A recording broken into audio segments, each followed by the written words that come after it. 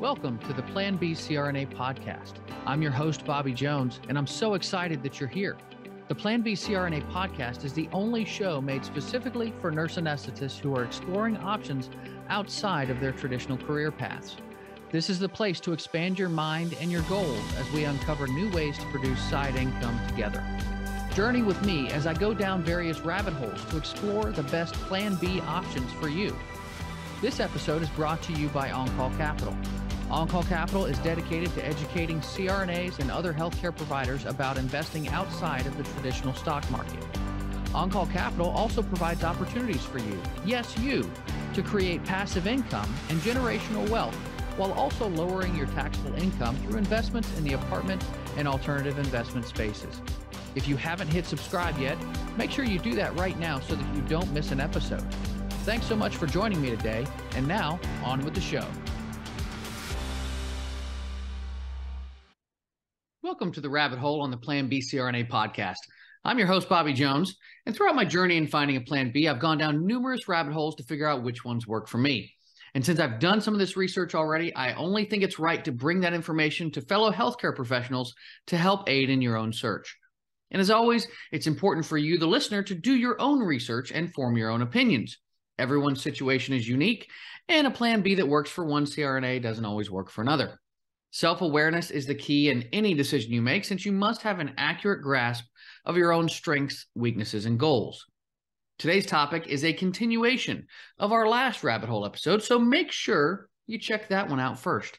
Our rabbit hole of the day is, dun, dun, dun, craft brewing, part 2. In our last episode, I detailed the history of craft brewing and the different ways that you can actually get into this space. That included nanobreweries, microbreweries, brew pubs, tap rooms, and bars. Today's show is going to focus on the actual steps that are necessary to take action, as well as pros and cons of entering into the space. But I realized after recording the first show that I neglected to mention one particular niche that has popped up in a lot of cities. That's the gastropub. This is the newest iteration of the tried and true public house and tavern. Pubs began to realize that if people would come to a brewery for a unique beer experience, they might also enjoy pairing it with a unique food experience. This trend began in the 1980s and 90s as foodie culture began to make waves in Europe. The first self-declared gastropub was the Eagle, which opened in London in 1991. Instead of the normal fried foods and mediocre service experience that some pubs are known for, they dared to combine innovative food with quality brews. This kicked off the gastropub movement in England and Europe, but it didn't hit the U.S. until the opening of the Spotted Pig in New York City's West Village in 2004. The trend has continued to this day, and you can now find a gastropub in nearly any metropolitan area. Keep in mind, though, that often these establishments serve cocktails and wine as well, and they don't necessarily brew or create their own beers, wines, and spirits, which means they may actually be cheaper to get off the ground. Now that we have that out of the way, let's get to work, shall we? What are the steps you need to take to begin your successful craft brewing journey? There are 10 steps that I'm going to list, and I'm going to list them in a stepwise fashion, but I want you to keep in mind that many of these steps may take place simultaneously or outside of the order that I've placed them in, simply because everyone's experience is different. Now, number 1, write a brewery business plan. I cannot overstate enough how important this step is. This is your roadmap, your guide through the process of opening your business from concept to reality. You should include detailed information on your brewery concept, market research, business structure, key players and team members, and financial blueprints. There are literally dozens of places out there for you to go to find help for this, and your local community college or university may even have business startup classes that help you to write one. What did I do? Well, I Googled brew pub business plan and happened to come across a plan that someone else had written for a business school project. Of course, I changed everything that I needed to in order to suit our needs, but it gave me a fantastic starting off point. And keep in mind that your business plan is actually a living document, which means that it is subject to change over time. I can't tell you how many iterations we went through. And as we went through these different concepts as a team and the brewing environment changed, I regularly altered the business plan to reflect that. Number 2, choose a brewery concept. This is the thing that defines your brewery. If you have any kind of a marketing mind, you'll notice that some brewery concepts are just better than others. They stick out better. They catch the eye, and they maintain consistency across their brand. And that's because your concept should influence everything that you do from a marketing and advertising standpoint. To do this, you'll need to choose a name, identify your brand, and determine the type of brewery that you want to operate. So first, you should choose a name for your brewery. This may seem easy until you actually begin to get into it and think about it. And then you start brainstorming. And then you start overthinking. We explored names like the Heavy Bomber Brewery, which was a nod to the artwork on the sides of bomber planes in World War II. We looked at Gits and Shiggles, Longleaf Brewing, Mad Dash Brewing, because we were in Winston-Salem, the dash. And that one would have a more athletic theme to it. But overall, a good name must be a few things. It must be original, so make sure it's not already taken or too similar to another brewery's name. We actually had lawyers that helped us who specialized in breweries, and they conducted a search to help us secure our own trademark whenever we were ready. It should also be memorable. You'll want something that's easy to spell and pronounce, that rolls off the tongue or is fun to say. You'll want something that's reflective, which means that the name you choose should reflect your company. You can create a list of what distinguishes your brand from others and go from there. There's a brewery in Winston-Salem that is called Small Batch Brewing. And guess what they do?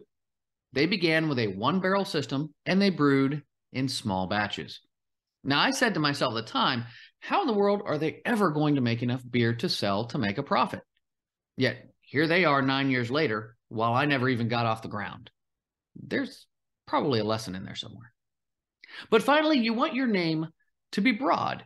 And no, I don't mean it should be named after a woman. I mean that your name should lend itself to a variety of opportunities, products, and themes. Don't be too specific, or you may pigeonhole yourself into too tight of a space. Now, next, you should identify your brand. This is how you connect with customers, identify target markets, and determine the direction of your business. Start by listing your company values. This should help you to discover your target audience and find the emotional drivers behind your products.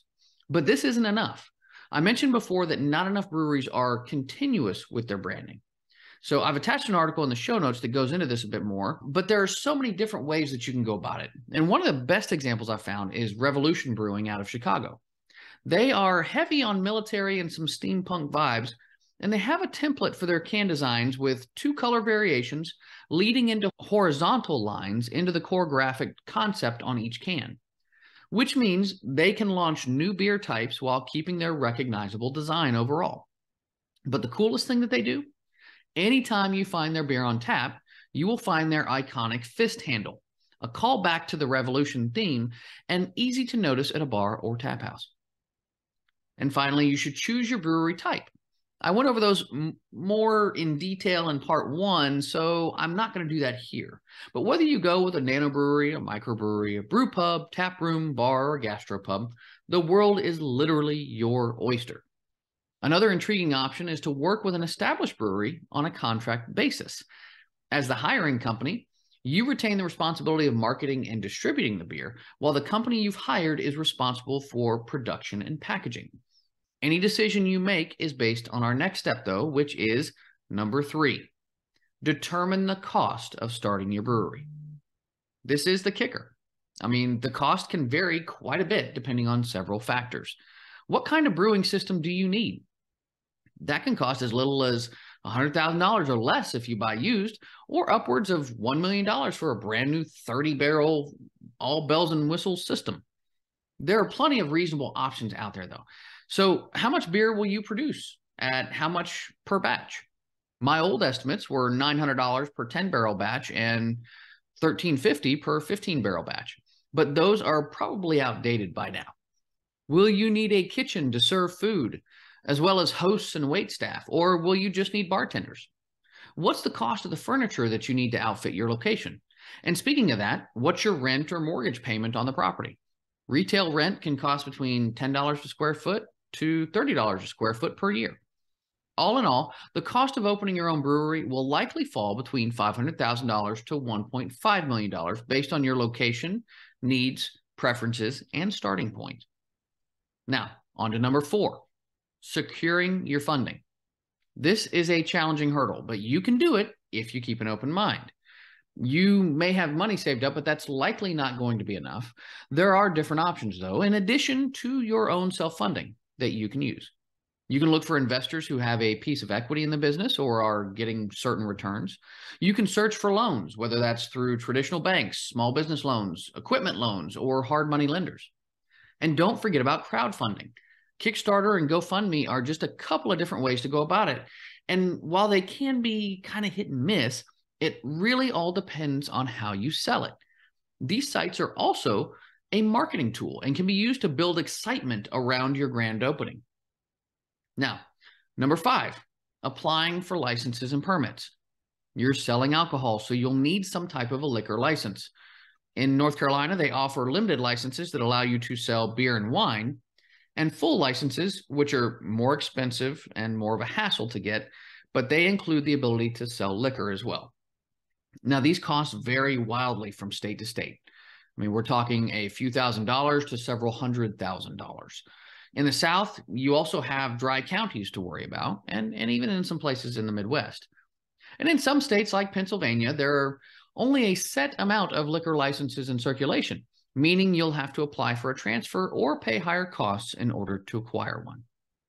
If you're running a kitchen, you'll also need restaurant licenses and permits too. Hopefully this cost should stay around $1,000 or less, but again, states do like their money, so do your due diligence ahead of time. You'll also need to build the proper time into your business plan to get these permits, since it can take several months to finally get a hold of the ones you need.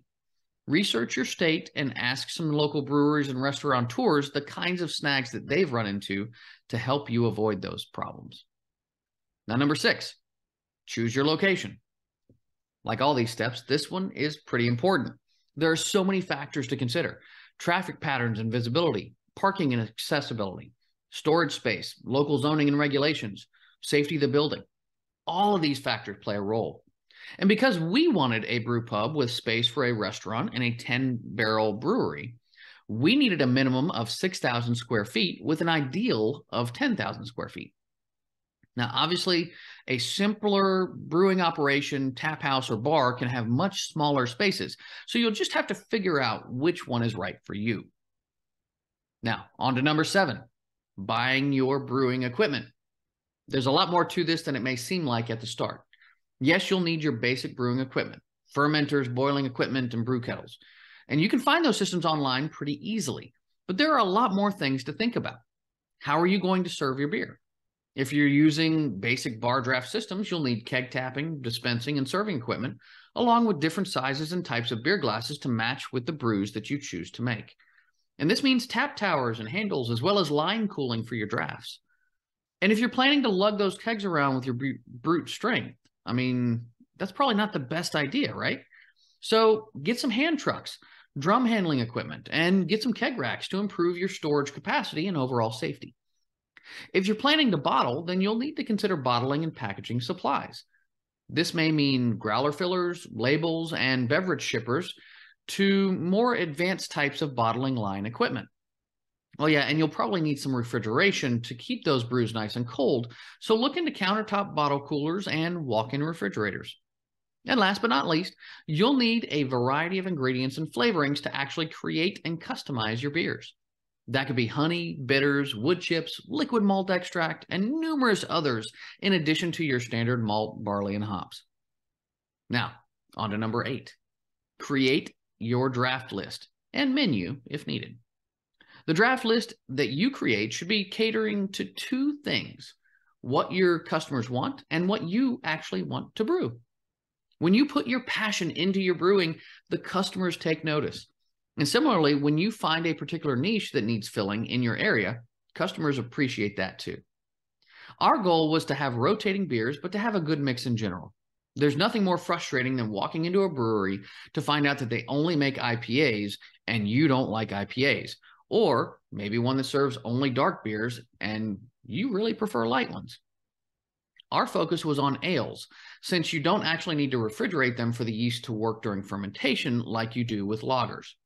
But we wanted to have a pale ale, an amber ale, an IPA or two, a stout, and a wheat ale like a Hefeweizen. And then, of course, there are seasonal brews like strawberry, honey, or pumpkin ales, in addition to some more experimental stuff with different styles, flavors, and alcohol levels. But beer should be fun, and there is something out there for everyone. If you do elect to have a restaurant component, you'll want to figure out your food menu as well. Of course, people typically think of bar food when they think of beer, so nachos, wings, appetizers, burgers, and all that stuff. I mean, they work, but you shouldn't be afraid to look outside of the box too.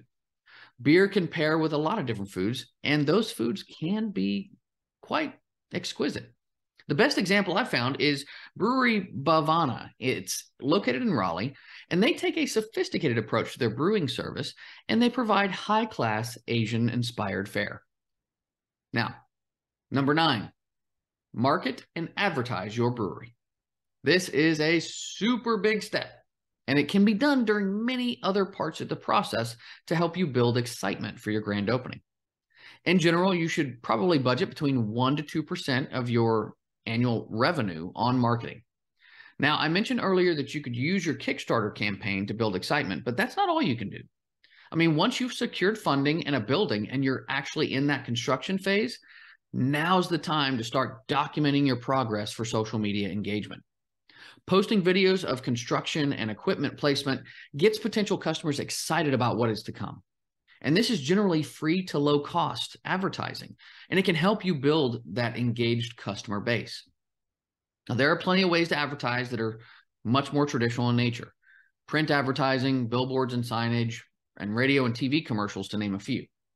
But these can end up costing you significantly if you're not careful, and they may not even reach your desired audience. Being intentional about your marketing and advertising plan can save you a lot of headache and lead to better results overall. Now, most businesses include merchandising in this bucket as well. You may have t-shirts, hats, stickers, bottle openers, koozies, the list goes on, and you can get as creative with it as you like.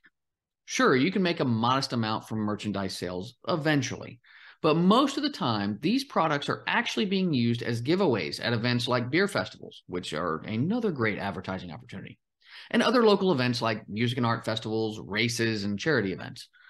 These help get your name out into the community, and they create brand recognition that pays off later on. Now, finally, number 10, host a soft opening. The equipment is in place. All that's left is the grand opening.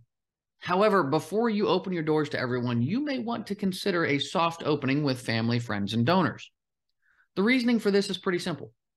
Sometimes there are hiccups when you first get open. So a soft opening can help you to identify some of those troublesome areas prior to opening to the general public. It also makes those who are able to come to the soft opening feel like they're attending a more exclusive event, thus creating a stronger customer connection. And those who aren't invited will want to make sure that they are invited to the next exclusive event that you host. And that's it. That's what you need to do in order to get your own brewery or brew pub up and going.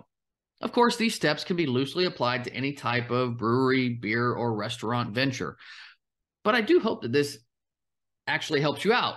And so now, without further ado, I think it's time to get on to our pros and cons. First, a pro. This is a pretty simple business model.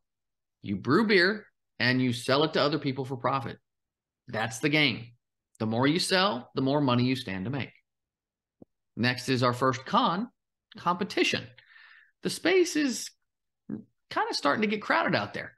That doesn't mean that your particular area may not have more room for a brewery, but differentiating yourself from the crowd becomes difficult with so many competitors out there. Next is a pro, high margins. The gross margin for a brewery is around 40%, which is much higher than other businesses. And you should be able to manage your costs fairly easily once you get going. Next is a con, the learning curve. Brewing beer isn't necessarily simple, and it takes practice and trial and error to find the right mix. If you don't brew beer yourself, you'd better find someone for your team with the necessary experience. Next is a pro/con. That's the cost. Yes, it is possible to get started on a shoestring budget if you're willing to take the long way around. Maybe you invest in a one-barrel system off the bat in your garage and test recipes on your friends. But more than likely, you should plan for several hundreds of thousands of dollars, of which you'll need to put down a significant portion for financing. Next is a pro: scalability and flexibility. Beer is generally always in demand, but it's up to you to meet that demand. With the proper size system, you can scale up or down to meet the needs of your customers and your own financial burden. As I've said before, a 10 to 15 barrel system should set you up nicely for success because you can do either a couple of batches per week or a couple of batches per day, and that allows you to meet a very wide range of demand. Next is a con: businesses, benefits, and taxes. Yes, this is a business, which means you're going to have to be in charge of self-employment taxes, hiring employees, and any benefits that you plan to offer. And that stuff can honestly be downright dizzying to think about and manage. Next is a pro: creativity. Brewing is a labor of love for most of those who get into it, and it can be really enjoyable to put your creativity out in the world for others to enjoy. And finally, our last con: time. This is not a business where you just show up when you want to, unless you have everyone else doing the work, which isn't likely. So this business takes time and effort to get off the ground and to get running. And a lot of times it's rewarding, but a lot of times it's a real sacrifice. So it just depends on how enjoyable you actually find the whole process. Now, as always, you can find a ton of links in the show notes, but I'd also suggest that you check out the following books. First one is Brewing Up a Business by Sam Caligione. And I think I got that right, but I might not have. But for those of you who don't know, Sam is the founder of Dogfish Head Craft Brewery, and he has some great insights through his own experiences. This is an older book. It's over a decade old, but I find it to still have some great nuggets throughout. Next is How to Start a Microbrewery: Be Your Own Boss, Make Good Money, and Craft Beer That You and Others Love by Cole Ferguson. He goes over the ins and outs of creating a business plan, raising capital, and common mistakes to avoid in the process of building your own business. And next is the Microbrewery Handbook: Craft, Brew, and Build Your Own Microbrewery Success by DC Reeves. This one focuses on the branding and creating a unique and memorable experience for your customers, as well as the financial aspects of building your own microbrewery business. With all that said, that's going to do it for today's show. As always, I'd like to thank you for listening to the Plan B CRNA podcast. And if you found value today, make sure you hit subscribe and give us a 5-star review. The show only grows because of you, so make sure you share it with a friend, family member, or colleague to help them on their own side income journey. And I also want to hear from you. If you have a question, comment, or rabbit hole topic that you'd like me to cover in an upcoming show, just pop it in your review of the podcast. I check those all the time, and I cover those questions in future episodes. If you'd like to know more about me and gain access to passive investment opportunities, make sure to find me on Facebook, LinkedIn, or visit my website at www.oncallinvestments.com. This is Bobby Jones signing off. Till next time, stay safe and take care of each other out there. Thank you so much for joining me for another episode of the Plan B CRNA podcast. If you haven't already subscribed and reviewed the show, I'd be honored if you took the extra time. It really helps to expand our reach and get the word out about the show. If you're a CRNA who is interested in sharing your story on our podcast, I'd love to have you. Please email me at bobby@oncallinvestments.com for more information. This episode was brought to you by OnCall Capital. They are dedicated to helping providers like you develop passive income and generational wealth through investments in the apartment and alternative investment spaces. Feel free to check out their website at www.oncallinvestments.com and subscribe to their free educational email series. You can find OnCall Capital on Facebook, Instagram, and Twitter. You can also check out our YouTube page, where you'll find all of the show episodes along with other educational videos. Thanks for listening, and we'll see you on the next episode.